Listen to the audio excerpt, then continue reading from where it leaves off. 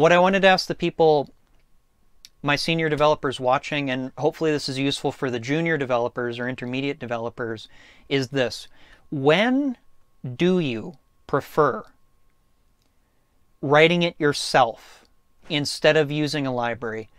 I want to get our awesome viewers, because we have so many great developers here who come out and hang out, and most of the time it's just me rambling. So I wanted to start a debate, and I'm trying to remember what I was going to ask you guys about. Let me think about this for a minute. Let's start with something that is interesting to me. Here's what I want to ask you. What is your opinion on third-party library minimalism? Minimalism. I can't. I swear, friends, that English is first language. I am very good speak English. So what is your opinion on third-party library minimalism? So what does this actually mean? Building apps using only or mostly standard library.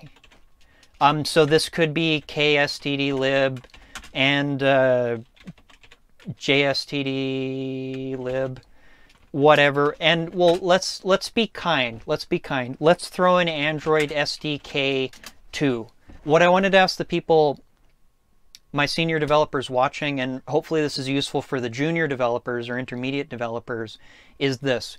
When do you prefer writing it yourself instead of using a library? When would you write a HTTP URL connection instead of using retrofit? When would you use the navigation library in Jetpack or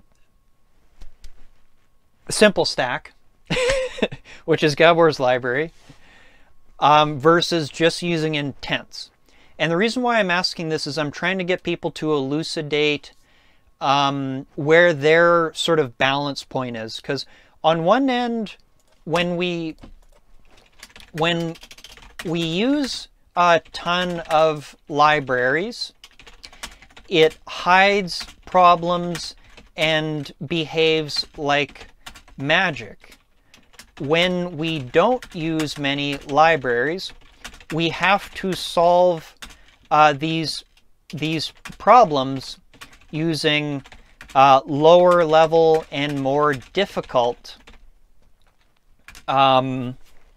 tools.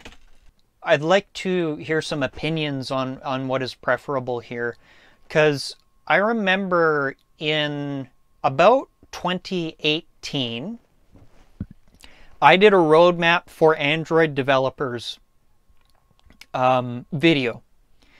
And this video, in it, I basically said to people, learn retrofit, learn Room, learn RxJava.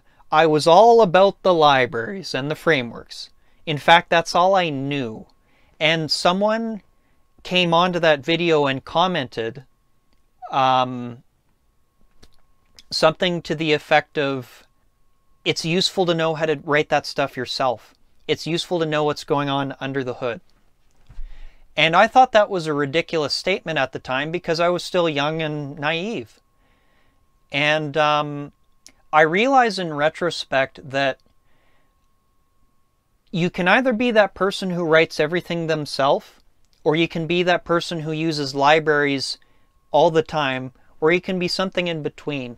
And I realized that I was way too much, I was using libraries too much. But the thing about this is that whether you should use libraries or write your own thing, it depends on your personal requirements. It depends on what your job requires you. It depends on your personal goals. So that's why I wanted to bring this discussion point in and try and get some feedback. So first we have from the Apache. When I already know how to build it from scratch, or when I know how it works under the hood, and when it's pretty good and contains no major bugs, I think that's a very reasonable statement. If I know how it works, if there's no magic in the library, but it saves you writing a bunch of boilerplate code, and it's not very buggy, because that's one of the problems with libraries. One of the problems with libraries is that you lose control over it. It's not your code. It's the library developer's code, and you're at their whim for whether it works or the API changes. So very good point there of the Apache. My bro Chaitin says, depends. If whole industry take it as a standard, like retrofit, then I would take it as a third party. I would choose the third party. Otherwise, I will take a look at the source code and include only the part I modify as needed. But it also depends, and this is a really important, it depends about the time we need to get it delivered or deadline. This is a really key point. The more, by saying that I'm going to take the time to learn it under the hood, I'm assuming I must be in a position where I don't have super strict deadlines. Let's say I wind up in a situation where I'm in a company, they want me to solve a problem really quickly, and I don't have time to solve that whole problem myself. Just use retrofit. And I totally agree with that point. Great point by Chaitin as well. So this is really what I'm trying to get at here. And for the beginners watching this, I'm trying to give different opinions and perspectives and what are the actual project requirements that would lead you to prefer a certain option, because it's not an easy answer. And I thank you guys so much. This is wonderful to have this debate going on. Let's go to Gabor. Libraries in theory are there specifically to hide the magic in a predictable and reliable way so that it solves your problem without too many costs being forced upon you. Completely agree. That is, let's use, instead of writing your own solution, you want something that you can just plug in and it works.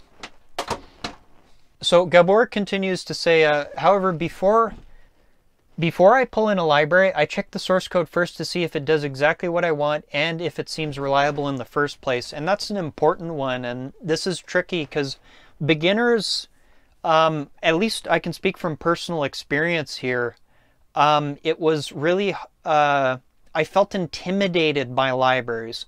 So by using libraries all the time, I was scared of like looking underneath. And I realized that it's such a valuable skill to be able to do these things yourself. And this was, earlier people asked about Dagger 2 and Hilt. And what I advised the person asking is, the first thing you should do is understand what these libraries are doing for you. Understand that Dagger 2 is generating this for you. And in a small application, this is very not complicated. So no matter how complicated Dagger 2 itself is, under the hood, it's actually doing something really simple in a sense. It's just that you can configure it for a giant application, which makes it more complicated. So, anything else? We got tracks here. Also depends on what exactly the library contains. If you need only a small part of a library, it's easier to copy-paste the part from the source code and not import the entire lib.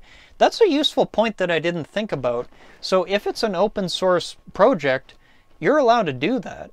And that's something I never really... I've never done that myself. Like, I've looked at how libraries do things and written my own code, but I realized that that might actually be a really good middle-of-the-road solution. If I understand the code, and it's open source, and it solves the problem, but I don't need everything else that comes along with it, then that's a good point. Also, Gabor mentioned, when I had to work on an SDK library, I used HTTP URL connection, so I would not have any dependency on any third-party framework. There we go. Project requirement. Not depending on any third-party framework to solve a particular problem.